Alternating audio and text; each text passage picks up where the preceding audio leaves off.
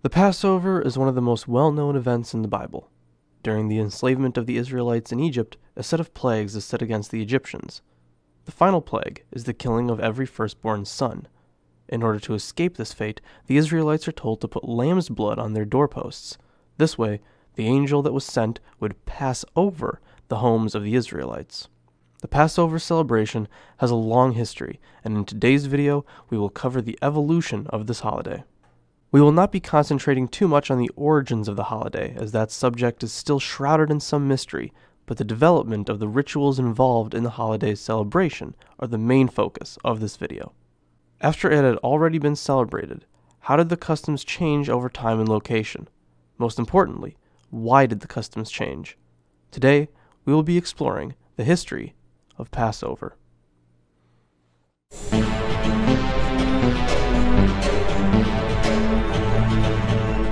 The origins of Passover are shrouded in mystery. The Hebrew word for Passover is Pesach. The term must have existed before the Exodus narrative, as there is no clarification of what it means, and the people seem to know what is being ordered. Therefore, Exodus cannot be the origin for it. The translation Passover is based on the Latin Vulgate, but the term Pesach has been understood in a variety of ways, even among ancient manuscripts and rabbinical traditions. This includes to protect and to have compassion. Because the lamb is introduced as a Passover, Pesach, offering to the Lord, the translation Passover is the least likely of the three, although it does well as a vivid description of the biblical narrative. Although the modern Passover celebration lasts a whole week, it would have originally been separate from the Feast of Unleavened Bread, a bread usually called matzah, which is still eaten at every Passover. Often in the Old Testament, the two celebrations are noted together, but are kept distinct. For example, in Leviticus 23, 5-6. The Lord's Passover begins at twilight, on the 14th day of the first month. On the 15th day of that month, the Lord's festival of unleavened bread begins. For 7 days, you must eat bread made without yeast. This distinction is further made in Ezra 6:19-22. On the 14th day of the first month, the exiles celebrated the Passover. The priests and Levites had purified themselves and were all ceremonially clean. The Levites slaughtered the Passover lamb for all the exiles, for their relatives the priests, and for themselves. So the Israelites who had returned from the exile ate it, together with all who had separated themselves from the unclean practices of their Gentile neighbors in order to seek the Lord, the God of Israel.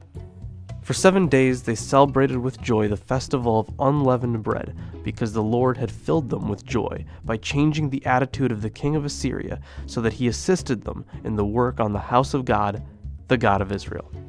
While the Feast of Unleavened Bread and the Feast of the Paschal Sacrifice were originally separate, they would come to be celebrated as one. Further support adding to the idea that the two festivals were initially separate can be found in the so-called Passover papyrus from Elephantine in Egypt. In the 5th century BCE, a group of diaspora Judeans were stationed in the area after the Persians had defeated the Babylonians. This wasn't uncommon. After the return from exile, many of the people stayed out of Israel. They formed communities in many places in the Persian Empire. One of these was located in Elephantine in Upper Egypt. We have discovered an Aramaic papyri cache from the community there, and the Passover papyrus was one of these texts. Although fragmentary, the text is as follows. Now you thus count 14 days of Nisan, and from the 15th until the 21st day of Nisan, be pure and take heed. Any work do not do. Do not drink, anything of leaven do not eat. Sunset until the 21st day of Nisan. Bring the leaven into your chambers and seal it up during these days. The text, nor any other part of the extant papyri, make any reference to the law of Moses or the Exodus. The Passover papyrus is one such text and more likely describes the festival of unleavened bread. Although it is likely that the group celebrated Passover, the extant texts make no reference to a biblical origin for these holidays, and even calls up the authority of the king instead of Moses in the observance of this holiday. By the time of the Christian era, the two festivals were one. A very early and famous Passover narrative comes from the New Testament in the form of Jesus' Last Supper. In the Synoptic Gospels, Matthew, Mark, and Luke, Jesus and his disciples are celebrating Passover. However, in the case of John's Gospel, Jesus dies the day before Passover, hence making Jesus himself the Passover lamb. The Passover celebrations of the first century would soon become the Passover Seder, the celebratory meal. Seder is a Hebrew term meaning order. Paul himself even draws a connection between Jesus and the Passover sacrifice when he says in 1 Corinthians 5:7, "Get rid of the old yeast, so that you may be a new unleavened batch as you really are, for Christ, our Passover lamb, has been sacrificed." For Christians, this Passover sacrifice became a sin offering, as was common in ancient Israel. However, it's clear that the Passover lamb was not a sin offering, but an offering for protection. This is especially seen from the writings of Josephus and Philo, two prominent Jewish figures of the time. Josephus, in his description of the Passover celebration, makes no reference to sin or blood. Often, the blood of the lamb is cited in the New Testament as a means of removing sin. Instead, Josephus just references the holiday as a celebration and a remembrance to be observed with others. Furthermore, Philo takes an allegorical meaning from the Passover and comments that the Passover is when the soul is anxious to unlearn its subjection to irrational passions and willingly submits itself to a reasonable mastery over them. Let's take a brief detour to introduce the next section of the video. The most important book in any Passover today is the Passover Haggadah. This is a liturgical text used for the celebration that was created for the use of passing down the tradition from parents to children. This is based on a dictation by Moses in Exodus 13:8. "On that day, tell your son, I do this because of what the Lord did for me when I came out of Egypt." The Haggadah includes instructions on how to celebrate, when to celebrate, and why to celebrate the holiday. There are many versions of this text. As it is not a holy text, additions and changes can be made as the setting for the people changes. If they are unable to perform a certain part of the Passover the way that it had traditionally been done, the liturgy can be changed to accommodate the people. After the destruction of the temple in 70 CE by the Romans, the Passover celebration began to change. There was no centralized place for the celebration, so the Passover Seder had to be moved to the homes of individual families. Already, the Passover was shifting from one phase of its life to the next. This was before any standardized Haggadah text, so the people would celebrate Passover differently depending on their time and place. To begin this journey of the Haggadah, we must consider the small changes in the holiday before an actual Haggadah came to be. There are over 5,000 versions of the Haggadah. Why is this? There are three main reasons: geography and language that comes with that, diversity in Jewish practices, and history. Geography and language play a role for major translations since there is no such thing as a perfect translation, and this would entail that the understanding of Haggadah, and therefore the Passover, are at least slightly different.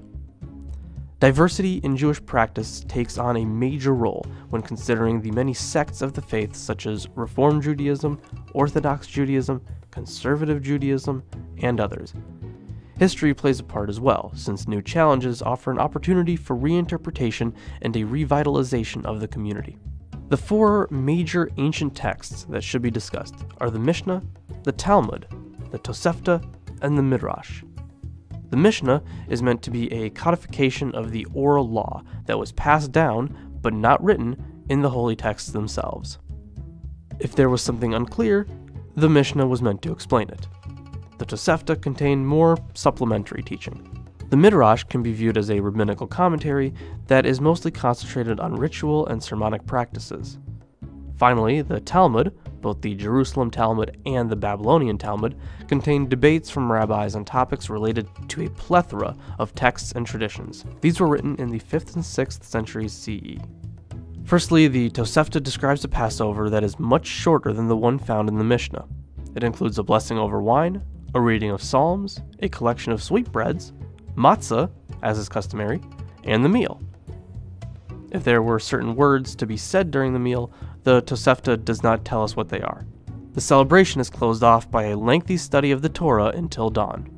The Mishnah contains a more detailed Passover and seems to be less fun, in a sense. It contains step-by-step instructions for wine pouring, hand washing, and food preparation. Among other things, it even contains some scripted discussions of the Torah and God.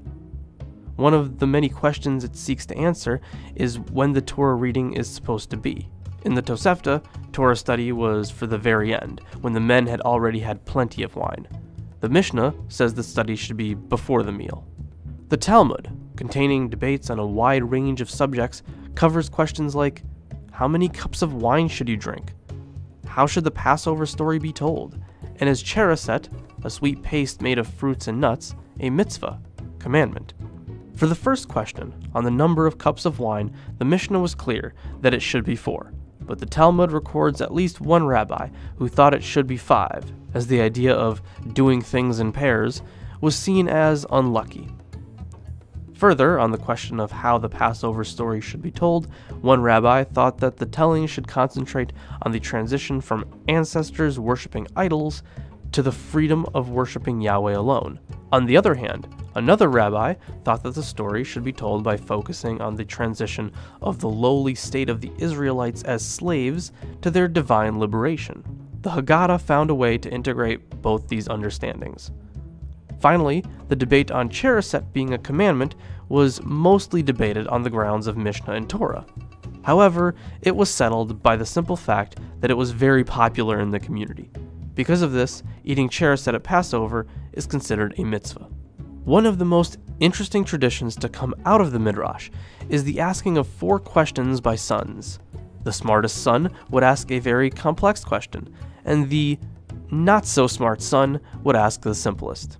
The Midrash claims that because the command to pass the story to your children appears 4 times, the Midrash imagines these 4 sons to ask about the meaning of Passover. The tradition continues today, and Haggadahs even claim that these 4 sons are biblical, even though that is obviously not the case to anyone who has read the Bible. Some of the earliest Haggadah texts are to be found in the Cairo Geniza, a cache of manuscripts discovered in a storeroom of a synagogue in Cairo. While the texts span about a millennium, some of them note prayers that were specifically for Passover. They were not freestanding Haggadahs, but they came from prayer books composing the entire year's liturgy. While the first complete Haggadahs would only come about in the 13th century, the rabbis were fighting over the authoritative position of their Passover understanding. This was because of the obligation to tell the story to your children. In the 9th century, one rabbi, Rabbi Natranai, defended the Babylonian Haggadah traditions over those of Israel. This tradition became very popular, and many of the Jewish people based their own practices on it, and even modified some of them based on their needs and specific beliefs. The development would proceed further in the 12th century, when one of the most important figures in Jewish history, Maimonides, wrote his Mishneh Torah, in order to clarify every single commandment and answer practical questions about them. He also introduced his own Haggadah text. Mishneh Torah included questions such as, what counts as bitter herb? Why does Moses seem less prevalent in the Haggadah? And many more. The Haggadah, as an evolving text of traditions and rituals, was largely set by the 19th century, although more variations and novelty Haggadahs continued to be published, such as children's versions and feminist versions. New versions are often published during times of strife as well, such as after the atrocities of World War II. Today, on the Hebrew calendar, Passover is celebrated from the 15th of Nisan through the 21st of Nisan. Sometimes it ends on the 22nd of that month if you're part of the diaspora community. This usually falls sometime between the end of March and the end of April on the Gregorian calendar. For example, in 2021, Passover was from the 27th of March to the 8th of April. In 2022, Passover will be celebrated from the 15th of April to the 23rd of April. Aside from the date, what does the Passover Seder tend to look like today? As discussed above, factors like geography and diversity play a role in the differences between celebrations, but here are the common themes. It begins with the blessing of wine, and the people wash their hands. A variety of veggies are dipped into salt water. Matzah is broken in 2, and half, the afikomen, is hidden. There is a retelling of the Exodus and a discussion of how to remember it. There is the famous set of 4 questions that children should ask, and this is followed by the eating of matzah something bitter, and more hand washing. This is followed by the dinner, which contains many foods that are symbolic of the Exodus. There is a search for the afikomen, and the dinner is ended with grace and Hallel songs. Torah study usually follows. While these are the basic practices, there are some traditions that add more practices. One of my favorites in the celebration of Passover is the Persian tradition of hitting each other with scallions during the singing of the song Dayenu to recall the Egyptian beating of the Israelites with whips. It is clear from this brief history that Passover and the Haggadah have changed over time for a variety of reasons. In summary, the tradition changes when it needs to in order to follow the law of Moses. Passover has a long and storied history, and its malleability means that Passover will continue to be celebrated and change for years to come. Thanks for watching. If you haven't yet, be sure to like and subscribe. If you enjoy our content and want to help support this channel, check out our Patreon and Teespring links in the description. If you don't want to spend money but still see what we're doing outside of YouTube, make sure to follow us on Facebook and Twitter. We'll see you next time.